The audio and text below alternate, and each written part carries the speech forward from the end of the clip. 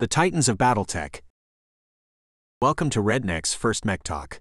Today, we're diving into the world of Super Heavy Mechs, the titans that dominate the battlefield. These behemoths push the limits of mech design and engineering, and their presence in the BattleTech universe is simply awe-inspiring. So without further ado, let's jump in and explore the fascinating world of Super Heavy Mechs.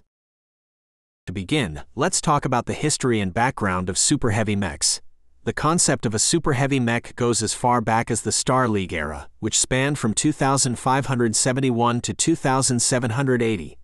During this time, there were several attempts at developing these massive machines, but due to various factors, such as technological limitations and cost, they never made it into widespread use. It wasn't until the late 3060s, during the Word of Blake jihad, that the first operational Super Heavy Mech was produced. The Word of Blake, a fanatical splinter group of Comstar, used their technological advancements to create the Ares, a 135-ton Super Heavy Mech. This marked the beginning of a new era for Super Heavy Mechs. In BattleTech, Super Heavy Mechs are defined as those weighing more than 100 tons. These mechs push the limits of technology and engineering, often featuring advanced weaponry, strong armor, and sometimes even limited flight capabilities. Despite their advantages, Super Heavy Mechs have their drawbacks, such as being expensive to manufacture and maintain, and often requiring specialized support and logistical infrastructure. Now, let's take a look at some of the most notable Super Heavy Mechs in BattleTech history.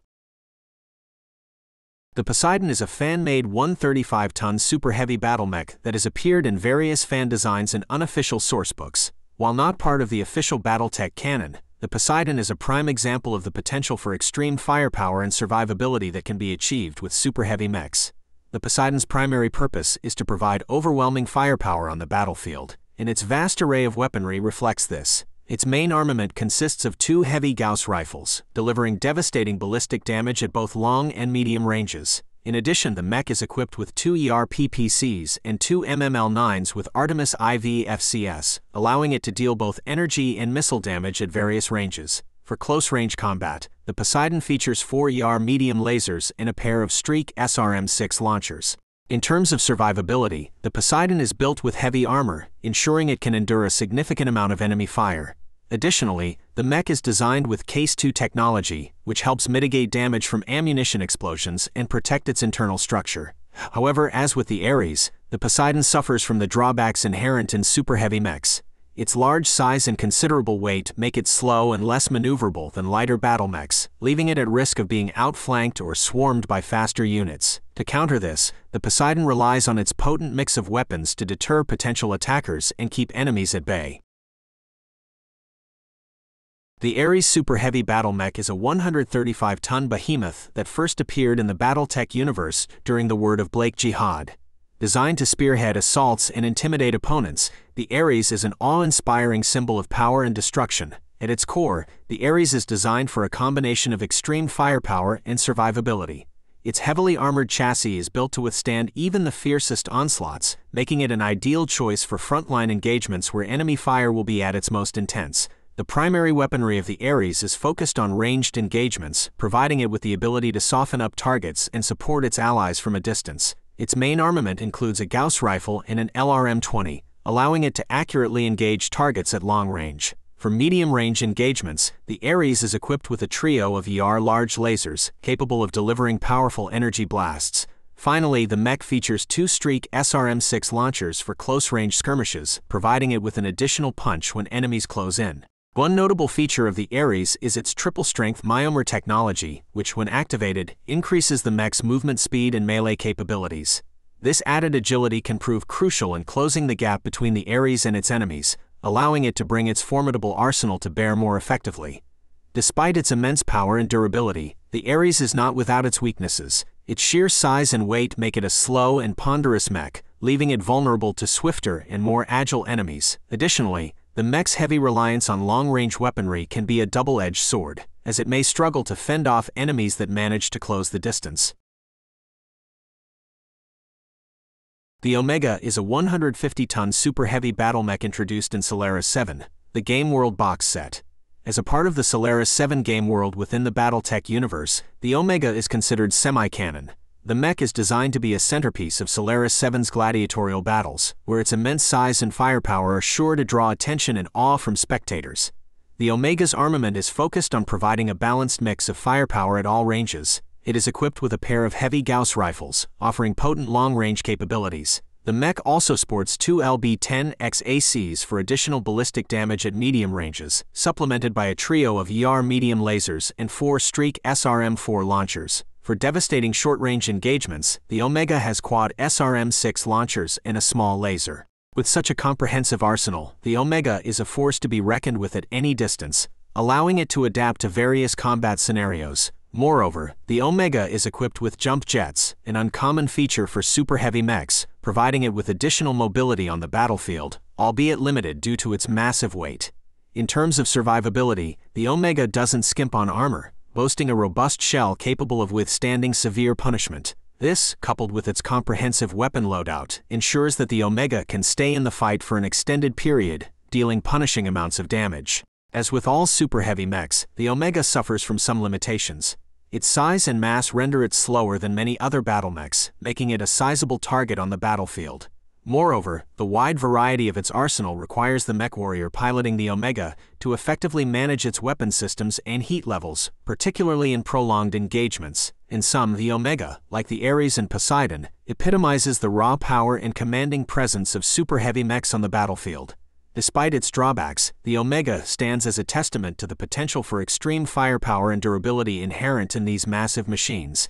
Each of these three mechs, with their unique configurations and roles, adds depth and variety to the vast universe of BattleTech, highlighting the versatility of mech design and the strategic possibilities they present. Now that we've explored some of the most notable Super Heavy Mechs, let's talk about their role and tactics on the battlefield. Super Heavy Mechs are typically used as the centerpiece of a force, providing significant firepower and armor to the battle. They're often used to anchor a defensive line, break through enemy defenses, or provide long-range fire support. Due to their size and weight, Super Heavy Mechs tend to be slower and less maneuverable than their lighter counterparts.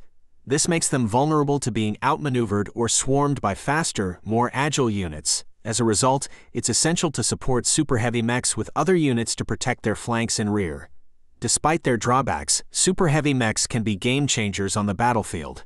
Their sheer firepower and armor make them difficult to take down, and they can often turn the tide of battle in their favor. However, it's crucial to use them wisely and ensure they're adequately supported by other units. As we look towards the future of BattleTech, it's interesting to consider the potential developments and advancements in Super Heavy Mech technology. With the constant drive to push the limits of mech engineering, we could see even more powerful and advanced Super Heavy Mechs entering the battlefield. Some potential advancements could include improved armor, more powerful and efficient engines, advanced targeting and communication systems, and even more devastating weaponry. These technological leaps could redefine the role of Super Heavy Mechs on the battlefield and make them even more formidable adversaries. However, it's also essential to consider the potential drawbacks and challenges that come with such advancements. As Super Heavy Mechs become more powerful and advanced, they'll likely become more expensive to produce and maintain. This could lead to increased reliance on these powerful units, making their loss in battle even more devastating for a faction. Furthermore, the logistical and infrastructure demands of maintaining these titans will also increase, potentially straining resources and limiting their deployment to only the most critical engagements. Another potential challenge for the future of Super Heavy Mechs is the development of countermeasures specifically designed to target these behemoths.